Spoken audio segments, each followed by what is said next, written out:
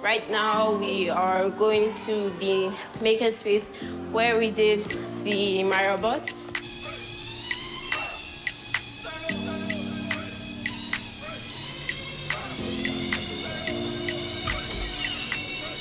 This is makerspace, and this is my team. My name is Nabila Abbas. I am a Year 12 student, and I'm part of the robotics team of my school. Mairabot was deliberated on by us during the lockdown. When we realized that the number of health workers that got infected was rising, we decided to find a solution for them. Mairabot is a smart non-humanoid robot that was created for the sole purpose of reducing the amount of times that a doctor has to go into the isolation ward by performing some of the activities that do not require the physical presence of the doctor.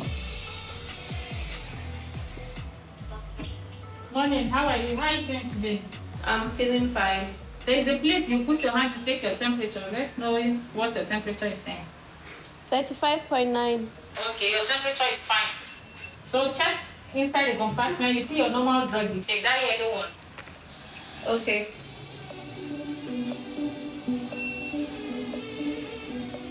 During the lockdown, we had virtual meetings to discuss the robot.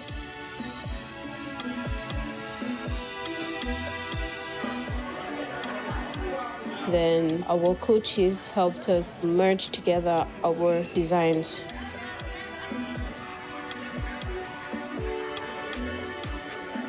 We coaches harmonized the brilliant ideas they shared, and we started looking for hardware resources for them. It was a bit difficult for us coaches because it was a total lockdown. They couldn't come out, we couldn't go out either. We built a robot from stuff in this classroom, but the ones that we couldn't find here, our coaches helped us to buy them. My name is Yasmin Ali, and what I did on Mairabot was to give ideas and constructing the artificial intelligence. The role I played here was to give ideas. I helped in the programming. I helped in designing of the robot. I took part in the engineering aspect of Mairabot. I did the wiring and ensured that everything was fixed to the robot. 2 months after the lockdown was actually eased, National Information Technology Development Agency called us to come and pitch physically at their headquarters, and they really love it. And the second exhibition was at Cairo Egyptian Hospital. And so it was a real live demonstration at the hospital, and we actually wowed the doctor, and he said he wants a copy of this when we are done.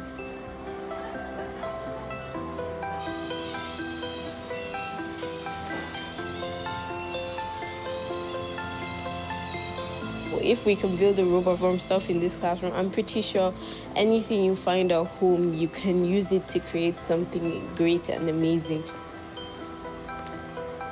Like my coaches always tell us, if you can think it, you can make it.